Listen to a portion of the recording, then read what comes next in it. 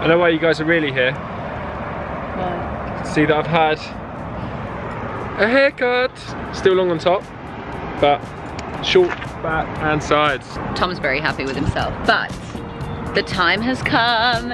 It's only taken 5 months. I get to choose paint.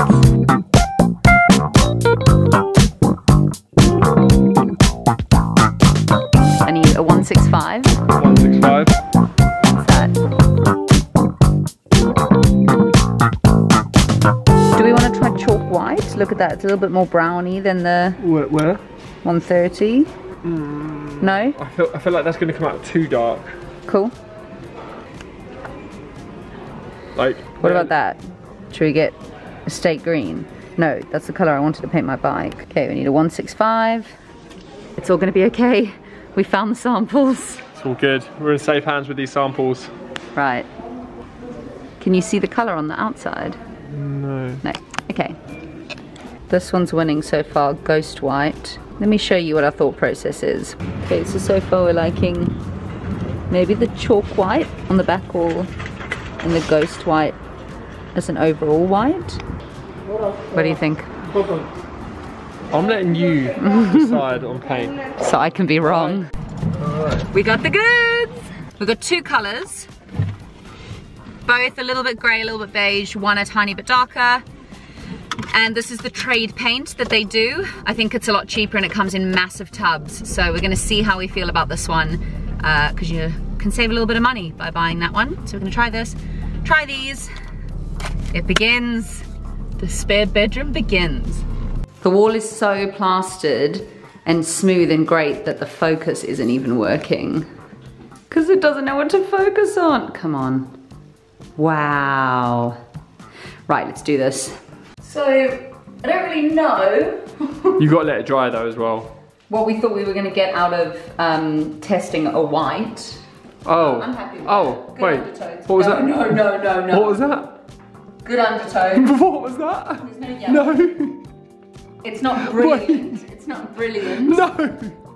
What did you just say? What did you just Me say? and Tom had a very big argument about whether you could just buy any white paint. And you can't. So what we have here is we're determining what white to buy. We don't want brilliant white. It's like very in your face and harsh. So we had this pure white and then magnolia. I would rather dye than have yellow walls. So I think cotton white's gonna have to stay.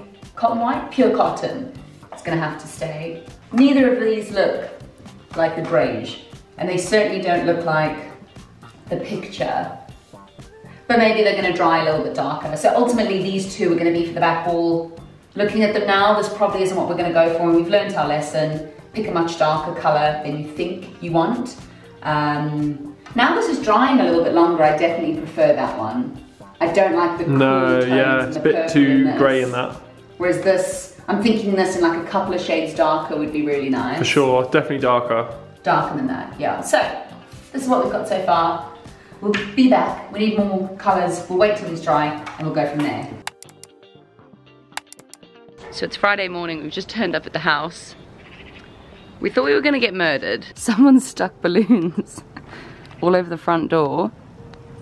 And it felt like there was going to be a clown inside. But we've realised our friends have done balloons for our moving in weekend. Yeah, I genuinely think it was going to be like part 3 of it. Literally, my heart was racing. Very cute. Thank you guys. Very, very nice. I got a card. Yeah. Although opening the door. Is there really that much to celebrate? It looks so horrible versus the bright balloons. I kind of like the balloons. And we had all this hidden in the little front area of our house. Literally the nicest surprise. So I love cute. surprises. Like, I don't get surprised enough, but when I do, like, it is just like the nicest feeling. I don't know if you saw on the front of the card, it said Autumn Tactful Tom. And you might understand why our friends call him Tactful Tom, telling his girlfriend of 5 years he doesn't get surprised enough in a casual sentence. So thanks as always, Tom. That's me. Really that's showing me. up again. But thank you, Amy. We love it. And it's giving us what we need to continue. I feel like the flowers really brighten up the dark, dreary room we're in. Yes, they do. They're lovely. And I think that's just the boost in motivation that we needed to get cracking on this room. Coming back to it today, the paint has dried. This is fine. It's a nice white. Too blue, grey, don't like it. Nice, but too light, I think. I'm trying to remember that because this is plastered and not white, it might be showing this up as lighter than I think. We're back at Wix where it all started. We've picked colours and we've got an idea. I'll show you inside. So the paints from yesterday have dried. We liked them and we're having a bit of an idea of potentially doing a two-tone wall. Now what we're thinking is that we have the more beige, greyish colour underneath and then white on top. And we want to go about 2/3 of the wall up of the browny colour, the top third and the ceiling white.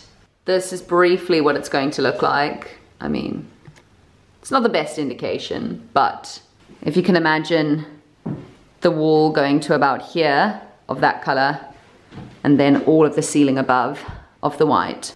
In terms of how we want to do the house, I keep tossing up between like a super Scandi basic vibe and then bringing back the original Victorian features. And I'm still kind of tackling with that in my mind, but I think my style is a little bit more minimal, Scandi. I think it's also a lot easier to do, particularly because our house isn't like super Victorian. It doesn't have a lot of original features, but at least for the bedroom, this temporary bedroom that we're moving into while the rest of the house is done, I think we can have a bit of a play with it. It doesn't need to be perfect, but that's the thoughts for now. I got some of this frog tape to try out. I think it's basically masking tape, but it promises that your paint won't slip underneath, so it gives a really clean finish. We did a bit of a test. Started by painting where the ceiling meets the wall, and it was grey. I'm talking a dark grey, nothing like the tester pot. So we freaked out for about an hour. It's now dried. It's the exact white that we tested with. And we're a lot more confident, so we're officially going to get started. First thing I'll talk you through is how we plan to split the wall. As I mentioned, this is what we're using as a bit of a inspiration pick, and we just want to make sure that it is perfectly straight, because nothing will piss me off more than it being at an angle or it just not looking too good. We have measured 70 centimeters down the wall at different points, and then we're getting the level, making sure it's perfectly straight. If you just want to hold. Oh, interesting. I was thinking more like a ruler, but no, level. Just drawing along the top of the level. And then the tape I explained earlier, we're just going to add the whole way along in the hopes that we can stop ourselves from making any marks. Because we want to get a perfectly straight. And then next up, Tom's going to be preparing the corners. Anywhere the roller can't get, we're just painting first. And I'm getting started on this.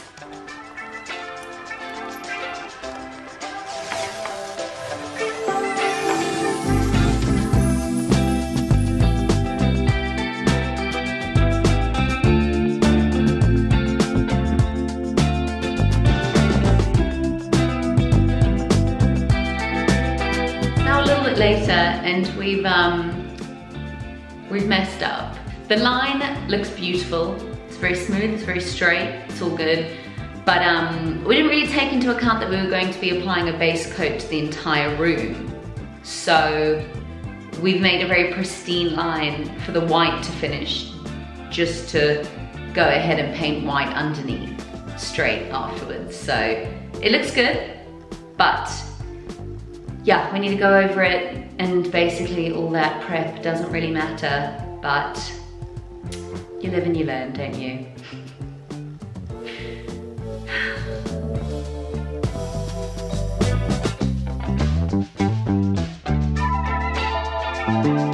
Something great's about to happen. Hello. I got pizza and paper.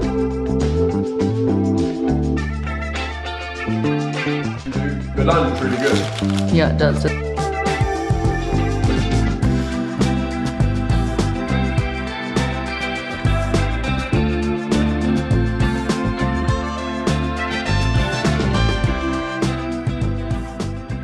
Didn't touch in with you that much after dinner, mostly because there's a reason that the phrase watching paint dry exists. It's not fun. But here's where we've got to. It's a white room. There's obviously the bit in the corner that's not been done yet because it's still got some drying plaster, which is annoying, but that's okay. That'll probably have to wait another day or two before we can get started there, but every other wall could get done. We're gonna leave this to dry overnight, back bright and early bright and early tomorrow morning to do the second coat, get the darker coat on the bottom, and yeah.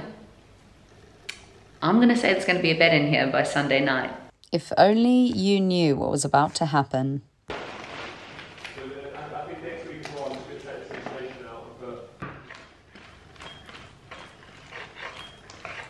Good morning, we are back at the house. The first coat has dried. It's looking pretty good.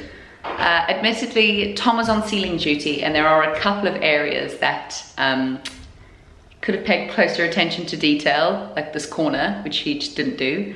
In terms of what we did last night, we did a coat of paint filtered down with some water. So the reason you do this is because on newly plastered walls, it sucks up a lot of the moisture. So you want to do about 3/4 paint, 1/4 water. And you do one coat all around, which saves on paint, but also means that the plaster's got that water to suck to, and then future coats will stick better.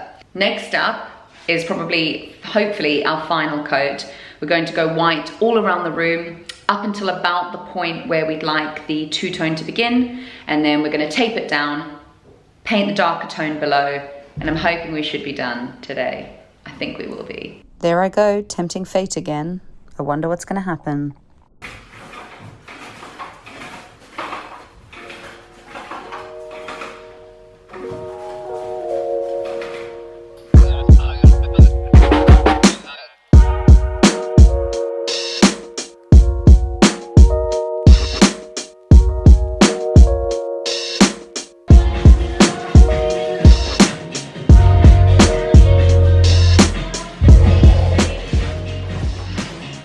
Three and a half, 4 hours later, we finished our second coat. The back wall is done, almost dry. Maybe I'm going a little bit ahead of schedule, but I just want to get started. And we are going to be painting all the below that darker color. Now, it comes out light. We learned this last time, so I'm not going to freak out when it looks very, very pale to begin with, but we're only going to do one wall so we can make absolute sure this is what we want to do with the rest of the room.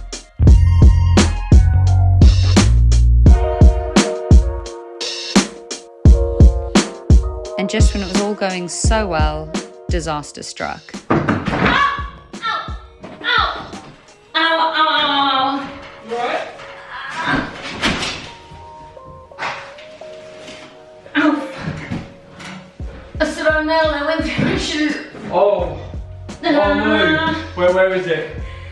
Oh, okay. Let's wash it out. It's my fault. I shouldn't have fucking had them upside down. Yeah, why are they upside down? Because I was moving them. Do we need to do something? Let's Did it go in? Yeah. So it's been a few hours. There's been an incident with a nail, an A&E appointment, and a tetanus jab. Really messed up the Gantt chart. It's really messed up our progress. It's not normal to do that, is it? Dad, you gotta be brave sometimes in the decisions you make. Brave. This right here is bravery. It's bravery, yeah. Perfect. I've made Tom stand there so that the camera will focus. It's yeah, it's a bit lighter than we'd like it to be, but I think a second coat will help with that. And as well, once you've got all the furniture in, more Yeah. dark elements. Exactly. Black lampshades. True, true. So we're gonna get to a second coat. We're now debating whether we bring it all the way across, but I'm thinking, be brave. And do it. And do it. And we've just done the first coat, and also ignore that bit of grey. That's me touching up the white, but I think it looks good.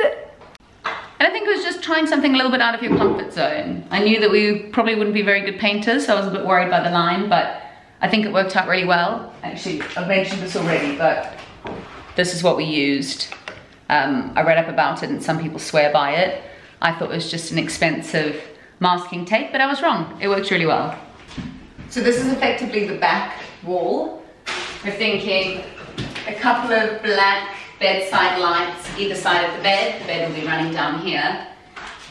And then a couple of pictures. And I think what looks really cool is when you've got half the picture on the white and half on the color below. Other than that, we haven't thought of a single thing, and we're struggling to find wardrobes that I think will suit the room. So that's about where the creativity begins and ends. Tomorrow we're gonna start shopping around, go to a few home stores, see what we can pick up. We're trying to get the vast majority of stuff secondhand or on the cheap, Facebook Marketplace, that kind of stuff, but there's a few very specific things that I want, like black bedside lights and stuff like that, that don't, you know, go up for sale too often, so I might treat myself to a few items. Never afraid, Martin is I was petrified. suspended from the ceiling effectively. This keeps happening, and it's because we are so confident in something that we've never done before that we don't Google it, we just go straight ahead. What are you up to today? I don't know yet. I don't know what to do.